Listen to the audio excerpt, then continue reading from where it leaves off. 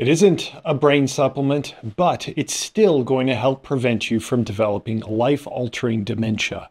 You see, dementia is a multifactorial disease, and yet there's one factor that not only protects you from dementia, but also protects you from heart disease. I'm talking about your blood pressure. Let's discuss the link between blood pressure and dementia, and then we'll get into the supplement to add to your food. So, how does blood pressure relate to your dementia risk? Let's find out. In a study of astounding scale, researchers recruited 34,000 participants over the age of 40 from across rural villages. All these people had high blood pressure and were randomly assigned to usual care or a more intensive blood pressure lowering regimen, including blood pressure medications. Don't worry, smashing dementia doesn't require drugs. You won't be sprinkling drugs over your food unless, well, that's your style. Not here to judge. The big picture here is that one group did not reduce their blood pressure much, and the other reduced their blood pressure under 130/80.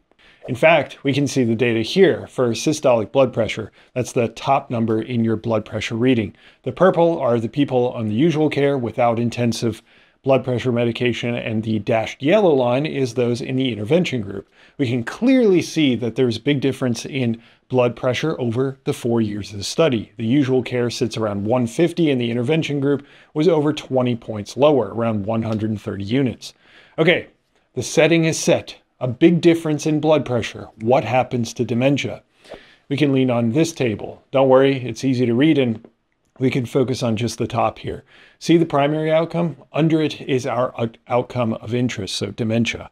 Now, comparing the people in both groups, the risk ratio is 0.85, which means there's a 15% reduced risk of dementia between the two groups. Now, this is an unadjusted analysis, and although this is a randomized controlled trial, this is also a long one, 4 years. So the researchers adjusted for potential confounding factors like age, sex, smoking, weight, and more. I'll list them on the screen. After all those adjustments, some of which contribute to dementia risk, a 12% risk reduction still occurred. That means that the group that reduced their blood pressure more had a protection from dementia. Pretty impressive.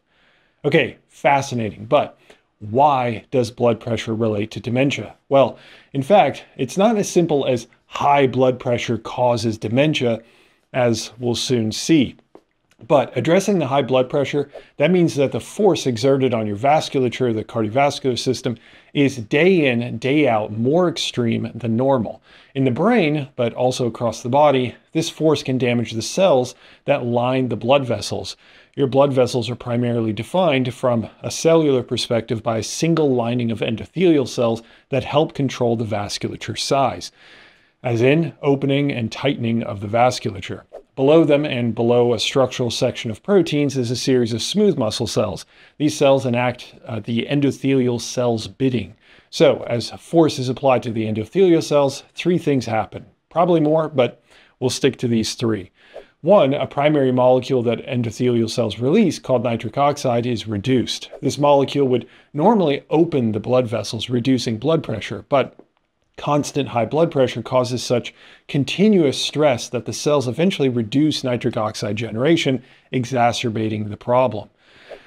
That might also be tied to the constant pressure applied, also leading to an overwhelming level of damaging molecule production called reactive oxygen species, causing oxidative stress. This oxidative stress is characterized by these ROS, or reactive oxygen species, damaging the interior of the endothelial cell, along with damaging the smooth muscle cells nearby. This can also reduce nitric oxide production, by the way. Since the brain is filled with finer blood vessels, it means that the brain is particularly susceptible. Finally, these cells also begin producing more inflammatory molecules called cytokines that attract immune cells to the region, increasing the damage from the activated immune cells. Well, actually, let me quick mention a last one, which I find the most fascinating. An increase in the permeability of these endothelial cells. This matters a lot because your brain is protected from the rest of your body through a blood-brain barrier, which involves the same lining of endothelial cells as well as a tight wall of brain cells called astrocytes. The pressure exerted on these cells causes this tight tethering between cells, creating this impermeable barrier, to loosen. Now, things that might be especially harmful for the brain can leak through and be found in the brain where they wouldn't otherwise be. Think like bacterial proteins as one example, or even immune cells that are not supposed to be there. The point being, there are many mechanisms by which blood pressure can affect the health of the brain, like increasing the risk of dementia. But if you're thinking the lower the better, then there's also literature indicating that low blood pressure may be a risk as well. The reason is that the perfusion of the brain, the blood to the brain, may be diminished, leading to a lack of oxygen delivery. I should mention that there's still more to be explored on that front, so I'd consider high blood pressure to have more evidence against it in relation to dementia. So we've seen the evidence that blood pressure affects our dementia risk, and we've discussed in pretty basic terms the mechanisms of blood pressure on blood vessel and the brain. Now, what can be done? Let me first point out that if you're looking for a more in-depth look on this topic, like looking if smoking habits or age or blood sugar levels or other factors change this relationship between blood pressure and dementia, spoiler, they do.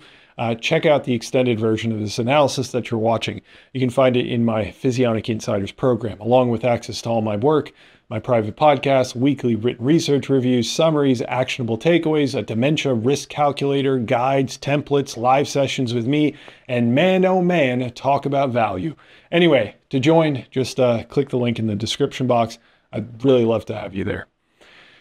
Here's what you can do to reduce your dementia risk through reducing your blood pressure. Well, for one, exercise of any type reduces blood pressure, but I've covered the most effective exercises in the past. I'll link them below for you. Another major factor is simply dropping body fat, which is accomplished through nutrition primarily.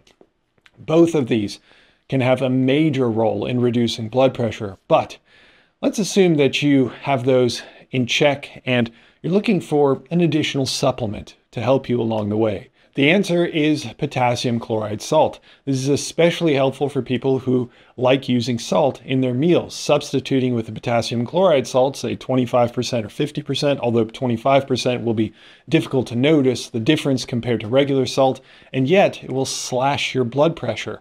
The reason is due to the potassium itself having a positive effect on your kidneys primarily. But be careful with potassium.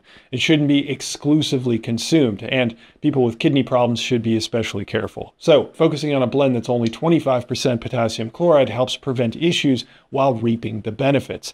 It's such a simple switch, yet it'll help protect you from dementia through its blood pressure lowering effects. More on that in just a bit. So the takeaways here are high blood pressure, so 140 to 150 over 80 to 90, is a contributor to dementia, and lowering blood pressure can reduce dementia risk.